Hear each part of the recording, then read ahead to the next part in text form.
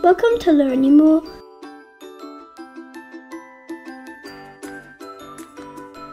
I wonder, what is the hottest planet in the solar system?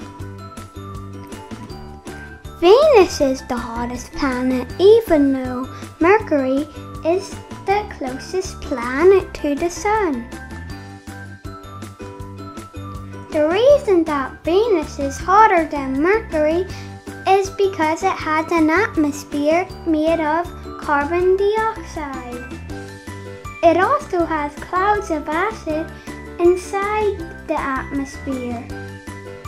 This thick atmosphere makes the surface of Venus hotter because the heat doesn't escape back into space. This is called greenhouse effect. An interesting fact is that it took many failed missions to actually land on Venus. But in 1981, the Venera 13 mission made it through the hot layers of the atmosphere and landed on its surface.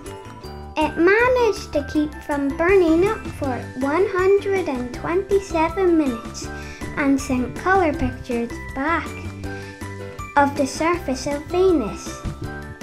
Then the transmission stopped as the Venera 13 melted. I hope you enjoyed learning with us today.